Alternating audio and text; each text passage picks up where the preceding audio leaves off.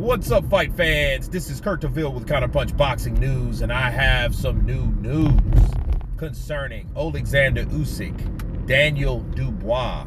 It has officially been ordered. The WBA has formally ordered the fight between Oleksandr Usyk, the reigning and defending WBA champion, along with the IBF and the WBO, against the mandatory Daniel Dubois, which is the WBA regular champion, and they will officially start the negotiations as of now. They have 10 days from now to make a fight happen, or it will go to a first bid, okay? And my counterpunch on this fight was inevitable unless we seen an undisputed fight. They say unifications trump mandatories unless the mandatories kick up dust or the unification falls apart, and that's exactly what we saw a couple weeks ago now, 12 days ago. And Daniel Dubois, I know he's ecstatic. He should be. You know, he has the right backing. He's like the Queensberry version of Anthony Joshua at this point. You know, we've seen his flaws, but we've seen his attributes. I haven't really been impressed with Daniel Dubois lately, simply because of his lack of speed and technique and possibly, you know, durability. But nonetheless, he is still a young fighter and growing, and fighting Oleksandr Usyk just gives him another opportunity to show why he's best pound for pound, okay, fighter in the world. And I'm looking forward to it. My only worry is someone like Oleksandr Usyk that was preparing for an undisputed match with Tyson Fury that was fucking him around.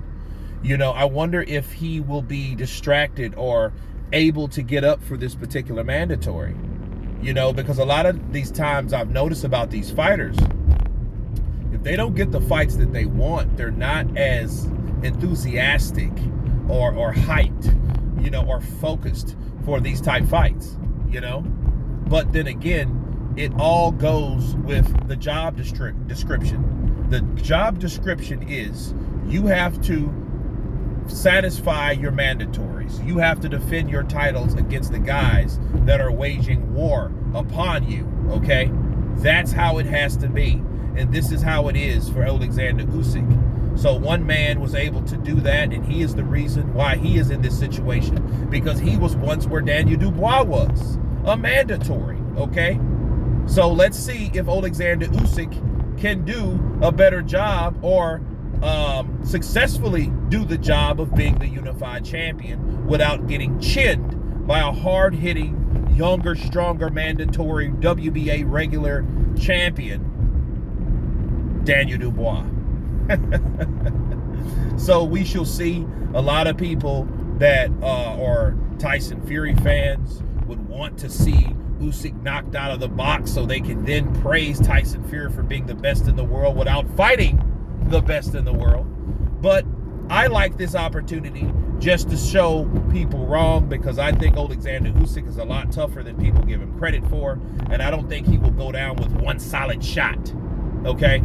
But anyway, you guys tell me what you think of the WBA officially, formally ordering a fight between Oleksandr Usyk, the reigning and defending WBA Super World Champion, and regular World Champion Daniel Dynamite Dubois. Of course, please subscribe. And you guys been Counterpunch. Peace!